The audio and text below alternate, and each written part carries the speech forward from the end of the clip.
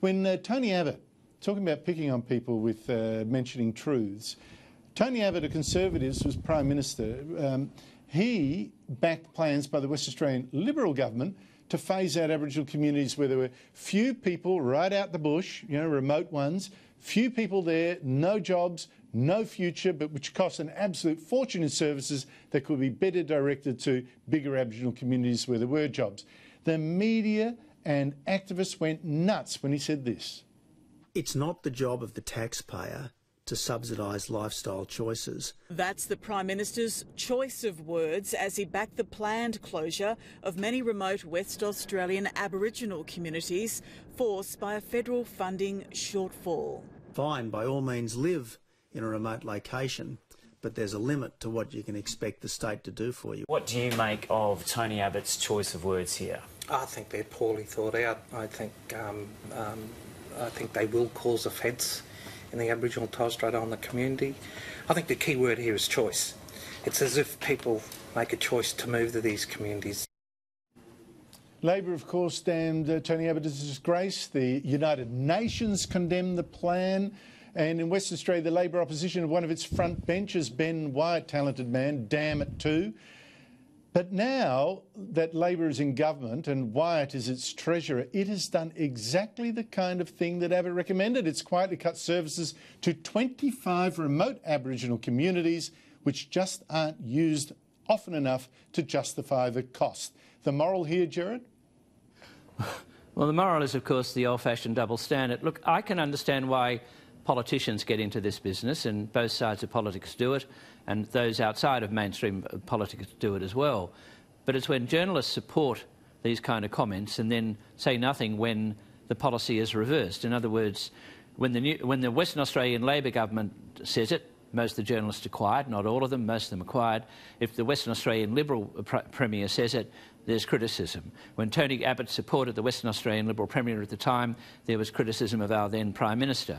So what you've got is a double standard, but what journalists are supposed to be doing is picking up double standards. Their role is to inquire, is to be critical, is to think critically, not to accept what people say. So if a journalist holds a view on one issue, when the policy changes, that journalist should be critical, but we're not seeing much of that at all. We're not seeing much of this criticism that was very strong against Mr Abbott when he was Prime Minister. We're not seeing much on SBS, if anything. We're not seeing much on the ABC, if anything. Nothing much in 9 newspapers, if anything.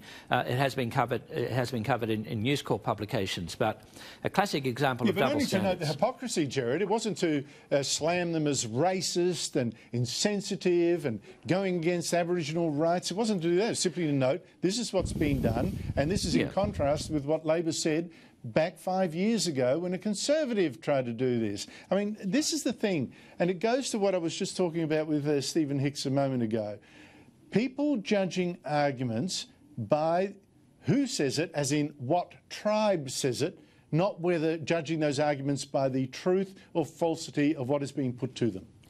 Well, I think that's increasing. As we become more tribalised, as we embrace more secular religions, in a sense, like you find within the ABC, within large parts of SBS, so this tendency increases. So the tendency of double standards increases because you only believe that one position is true.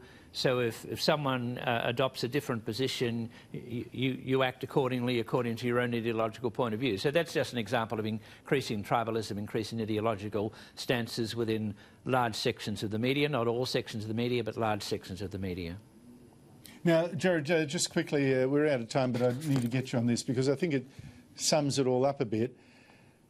I mentioned that the Liberal MPs watching have got to know that the ABC is acting unlawfully and also unhealthily in a democracy. Something's got to be done. They can't just keep sitting there doing nothing. And I was struck by the fact that I reckon they even know that the ABC is like this. Instead of doing something, well, the little something they do is not appear. I was struck by something you pointed out, ABC's Q&A panel last night, one of its piece shows, you know, a show about education featuring a student and a headmaster, but also featuring federal Labor frontbencher Tanya Plibersek, but no federal Liberal politician, just a former Liberal state education minister, is now with an education lobby group that's actually more centre-left, tied to David Gonski.